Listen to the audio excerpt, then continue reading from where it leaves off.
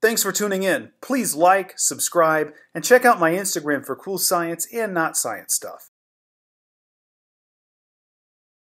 Welcome back to Biochemistry on Catalyst University. My name is Kevin Tokoph. Please make sure to like this video and subscribe to my channel for future videos and notifications. In this video, we're going to talk about the mechanism of action of the endocannabinoids. So in the previous video, we talked about their biosynthesis, and we saw that they're actually both made from specific phospholipids in the plasma membrane. And what I want to emphasize here, again, before we go to the next slide and look at the mechanism, is remember this committed step in endocannabinoid synthesis. This is N-acetyltransferase. Once you catalyze this reaction and form N-arachidonylyl phosphatidylethynolamine, or NAPE, this molecule doesn't really do anything else. So it's committed to forming these two endocannabinoids. So if you want to turn on that synthesis, just turn on this enzyme. And I talked about that at the end of the last video.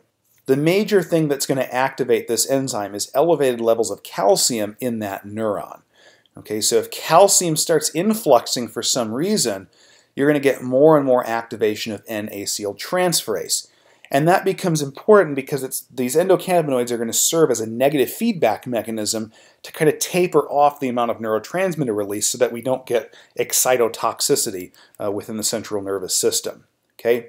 So understand on the next slide that when we start activating N-acetyltransferase, I don't have that shown, but it will in turn, just by nature of Le Chatelier's principle, more or less, it'll start activating these other enzymes, okay? Because there's only one direction these can go. So if you get more NAPE, you're going to have activity of all of these. Well, let's now take a look at the mechanism and our basic setup here of our synapse. So up here at the top, we have our presynaptic neuron. This is the axon terminal. So this right here would be the presynaptic membrane.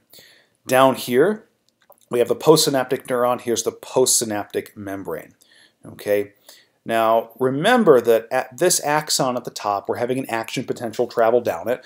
That action potential is going to activate this voltage-gated calcium channel, and calcium is going to influx from the synapse, or just some part of the extracellular fluid, into the cytoplasm. And remember, this calcium will cause this vesicle to exocytose. Now, remember, the vesicle contains some neurotransmitter. We're just going to call that neurotransmitter NT, just to be generic. So that vesicle is going to exocytose. And when we get calcium influx up here, and that's going to cause the release of neurotransmitter into the synapse. And then, of course, that neurotransmitter is going to bind to its receptor on the postsynaptic membrane, okay? And let's say that this receptor, when it has bound neurotransmitter, it causes the activation of this calcium channel, and so now calcium will influx into the cytoplasm of the postsynaptic neuron. Okay, that's just a basic review of our physiology. But one thing I want to emphasize is up here at the postsynaptic membrane, if we have more calcium influx, we're going to have more vesicular exocytosis. That means more neurotransmitter, and that means more activation of this calcium channel. Okay, so we don't want that getting out of control. So we want to have a way of tapering the amount of neurotransmitter that's released by the presynaptic neuron. And the way that occurs is through the biosynthetic pathway that we just talked about. Now here I've got a couple of enzymes shown. The first one is phospholipase D. Recall that phospholipase D results in the formation of anandamide. And then down here we have diacylglycerol lipase. This one more specifically results in the formation of 2-arachidonyl glycerol, 2-AG. Okay? So back here, neurotransmitter activates this receptor. We now have calcium influx. So we're getting a lot of calcium into the cytoplasm of this postsynaptic neuron. Now remember, calcium activates the committed step for endocannabinoid synthesis, which is N-acetyltransferase. I don't have that enzyme shown here, but again, if that enzyme becomes activated by this calcium, we're going to start having these enzymes catalyze their specific reactions. So for example, phospholipase D catalyzes the conversion of NAPE into AEA. This is another term for anandamide, recall, because anandamide is really just arachidonylyl ethanolamine, AEA. Now, this reaction forms AEA really in that postsynaptic cytoplasm, but this is a hydrophobic compound, so it can just diffuse out here into the synapse passively. The second enzyme here that I have shown is diacylglycerol lipase. This converts DAG, or diacylglycerol, into 2-AG, or 2-arachidonylyl glycerol. Again, this molecule is going to be hydrophobic, so it can diffuse passively from the cytoplasm here of the postsynaptic neuron into the synapse. And so in the end, we really form both anandamide and 2-arachidonylyl glycerol. In the end, these are both endocannabinoids, and they're going to have affinity for cannabinoid receptors. So notice here, this receptor for the cannabinoids, this CB1 receptor, is actually in the membrane of the presynaptic neuron. So what you actually see here for the endocannabinoids is their major mechanism of action here is actually retrograde signaling. Okay? The vesicular release over here was anterograde signaling because it's going from pre to post. But these endocannabinoids are retrograde. They're going backwards from post to pre. Okay?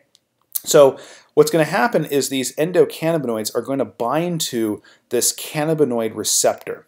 Okay? So they bind here. It could be either one. It doesn't have to be both.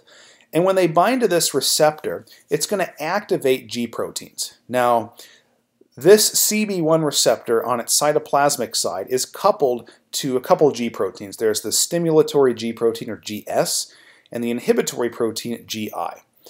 And both of these components of the G protein have affinity for different proteins. Okay?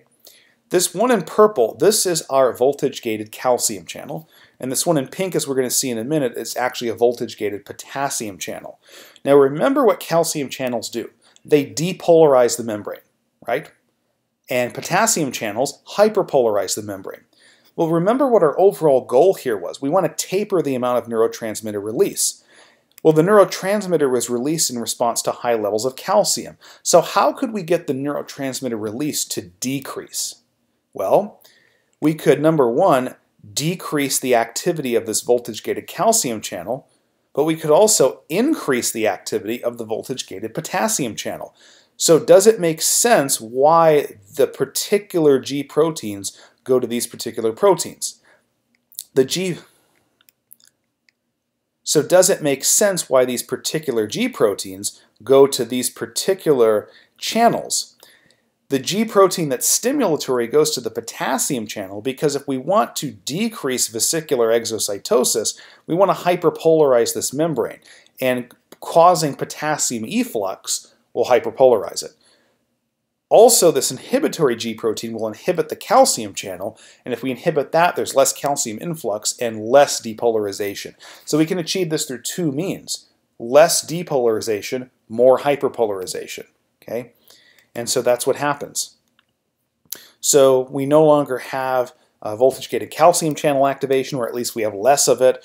We have more of this voltage-gated potassium channel activity, so potassium is now effluxing, and the net result here is hyperpolarization of the membrane, or at least less depolarization. And so what's going to happen there is you're going to get less vesicular exocytosis, and less neurotransmitter in the synapse, and less activity here of that neurotransmitter receptor. Okay, so what do we see here?